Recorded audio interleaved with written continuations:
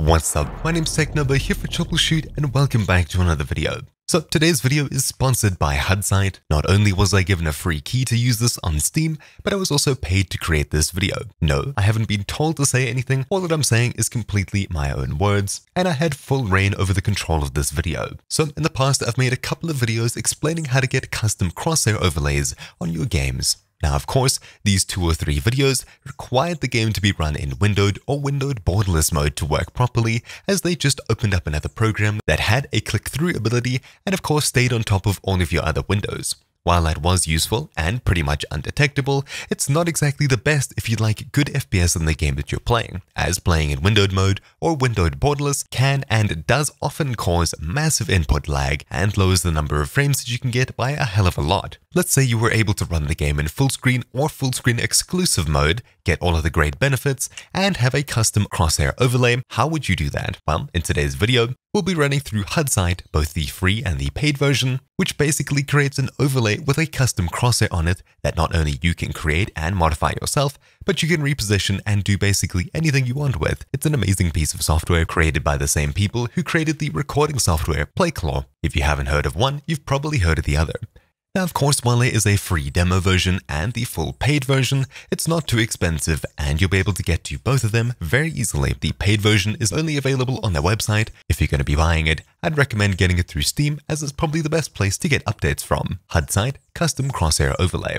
If you'd like more information on the software, the Steam page is a great resource to get more info, though of course we'll be touching on most of everything that's written here and a lot more in this complete crash course guide. Of course, mine's displayed in South African rands, but if you're curious about other prices in other countries, here's the SteamDB webpage. If you're going to be buying it in US dollars, you can expect to pay $6.99 for this application. So it's definitely not something that'll break the bank, but for what it does, it's definitely worth the price. Of course, you don't have to flat out buy it, that's what the demo version is for.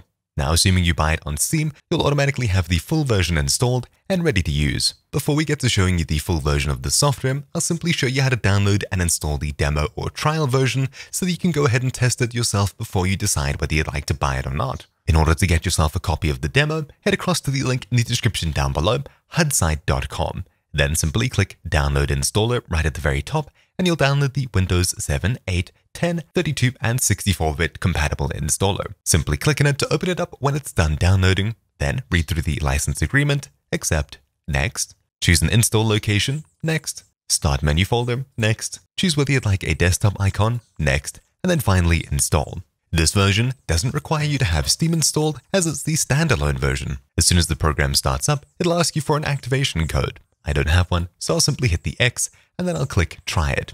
And there we go. Now the demo software is open and it's running in trial mode. You can simply click Activate Software and paste in a license code if you'd like to purchase it. To purchase it, you'll find it at the very bottom of this page over here. License price, $7.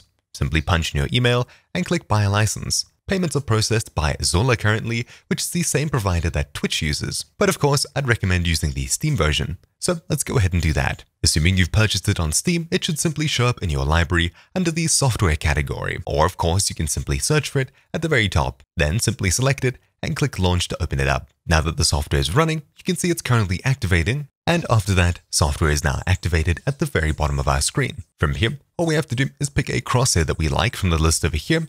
You can simply select any of these available ones, and you'll get a preview of it right below. Otherwise, you can click Custom Image at the very bottom to use your own custom image, but we'll be touching on this in a later part of this video. For now, I'll leave it as, say, tiny, thick circle. On the right-hand side, we can change the color mask to change the color of the image. Hovering over this picture over here gives you the color selector, which I'd recommend using over the RGBA input over here. A stands for alpha, and it stands for opacity. The lower that this number is, the more transparent the crosshair will be. 255 being fully opaque, and 0 being fully transparent. I'll leave it as, say, red. It's a nice, easy color to see on our screen, or actually orange. There we go. Then we have image scale percents, where we can scale up and scale down the crosshair on our screen. Then we have render toggle hotkey, which is simply an on or off button that we can press to toggle whether we want to see the crosshair on our screen. I'll set this to say numpad 0. Then we also have the offset tool to change where it's positioned from the center of our screen if it's not showing properly. I'll leave this as is for now. Then finally, we have auto start with Windows, start minimized, and minimized to system tray. Before we play around with any of these tools, I'll go ahead and give you a demo of what it looks like inside of a game. Now, of course, before we get to playing any hardcore games, I'll start with something like Minecraft. Then while we're playing, I'll touch on the anti-cheat compatibility for the software. And there we go. As you can see, it's already detected our window, and we can see the little orange circle in the center of our screen. I'll simply create a new world and hop into it. So how exactly does HudSight know what a game is?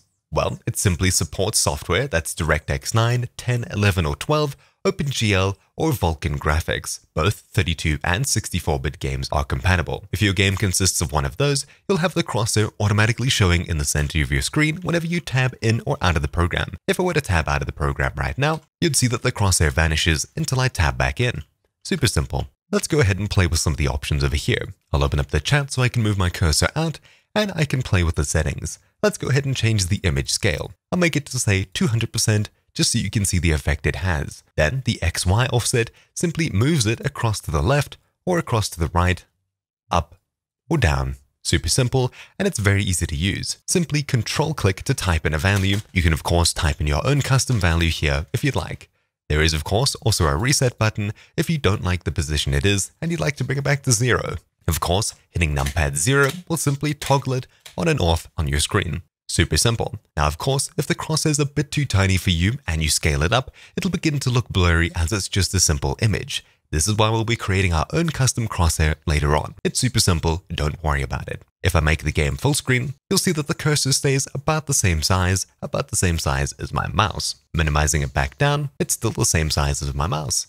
So this is relative to your screen size rather than the game size itself. So you'll have a pretty consistent crosshair size between any game that you play. So of course I picked a very simple program like this first. Why? Well, simply because it doesn't have an anti-cheat. Now, before we get into too much discussion about whether it's safe or not to play inside of games, you'll have to understand that this works the exact same way that the Discord or Steam overlay works. It's an overlay.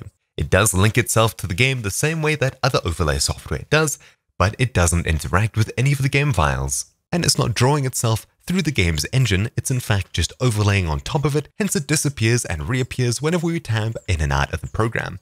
It's the exact same as the Discord or Steam overlay, meaning it doesn't actually play with the game's memory in a way that should trigger an anti-cheat. However, as you know in the previous videos that I did on programs that run completely separate of any game that you're playing, they can still be detected at some point, and of course this software is no different.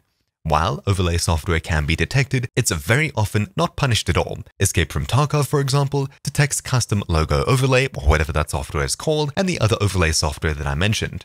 Because those both run as separate applications that don't touch the game at all, the only way that they can be detected is through the program's name in your task manager. Now, of course, because this program is running and overlaying, it's not safe from that. However, using the Escape from Tarkov metaphor that I mentioned earlier, if you're caught using an overlay, all it does, or at least did at the time of recording that video, was prevent you from connecting to online servers until that program was closed. Super simple, and no real punishment was dished out. Of course, the only real way to get an overlay that isn't detected by anything is by using your screen's built-in overlay effect. Now, of course, not many screens have this, and they usually have to be gaming branded and orientated. You can find them within the on-screen overlay using the physical buttons on your monitor. But up until that point, you either need to run the game in windowed mode and use a free piece of software, or you could run it in full screen, exclusive full screen, borderless, or windowed mode using HudSight. Now, of course, I haven't exactly touched on that. Let's quickly hit F11, and as you can see, we're now in full screen mode, and our crosshair is appearing exactly as we expected,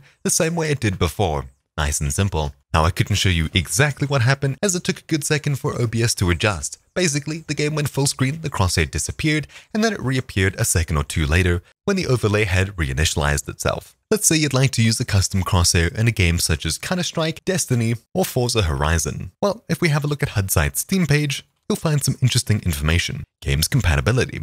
Some games don't allow third-party overlays, for example, Destiny 2 and Forza Horizon 4. Some games allow overlays, but with limitations, as an example, CSGO, which must be started with allow third-party software in the command line. Of course, by doing this, you're able to capture the game using software like OBS, have Discord overlay, and of course HudSight overlay, but you won't be able to play on competitive servers. As for Destiny 2 and Forza Horizon 4, you won't be able to use third-party overlays. That's just what it is. While we're here at the very bottom, you'll see Anti-Cheat Compatibility. This is what you're probably also interested in. HudSight works in the same manner as most recording or streaming tools. This tool is not a cheat, it does not change game files or gameplay. It just draws an overlay like the Steam service. You only need to be sure that the terms of service of a game you play does not deny such enhancement. So this program probably won't be detected by most anti-cheats, and if it does, it'll probably be detected by the name of the program, as with other overlay software in other games such as Escape from Tarkov, which we mentioned earlier. In that case, usually they won't dish out bans or punishments.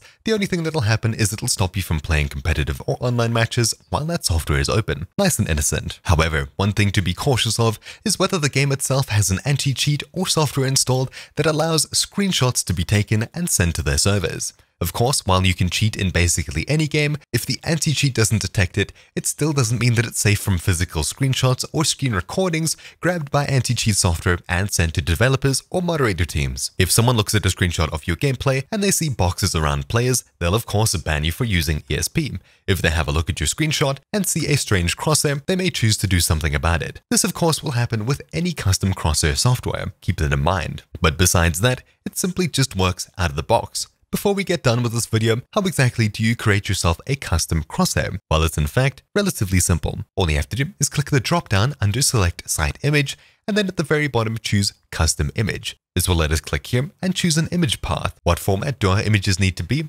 Well, simply .png. Why PNG? Because it allows for transparent backgrounds, which is exactly what we need. Let's go ahead and throw together a very basic one. Of course, you can use software anywhere from Photoshop to GIMP to even Affinity Photo, which is what I like to use. As long as the software allows you to create an image with a transparent background, you can use it to create yourself a custom crosshair. So I'll create one here for myself. That'll be, say, 480 by 480 pixels. Let's go ahead and do something super basic. I'll add myself a circle to the very center, get rid of the fill, and set a nice big orange outline that I'll make nice and thick. Then I'll go ahead and add, say, something interesting, like a couple of triangles, just to demonstrate exactly what this looks like. I'll get rid of the border and set the fill color to the same thing. There we go, that looks rather nice. Let's go ahead and save it.